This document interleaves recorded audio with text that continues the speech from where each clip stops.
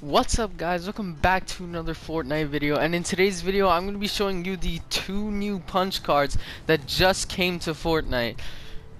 So the first punch card here is K3. This one is brand new. It is to collect gold XP coins. You can find every gold XP coin inside of each vault on the map. So there's one at Caddy Corner, there's one at Authority, and there's one at the Fortilla.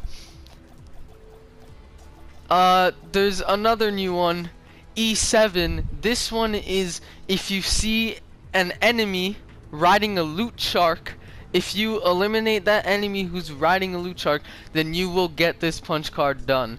Those are the 2 new punch cards. That's E7 and K3. If this video helped you out, leave a like, subscribe.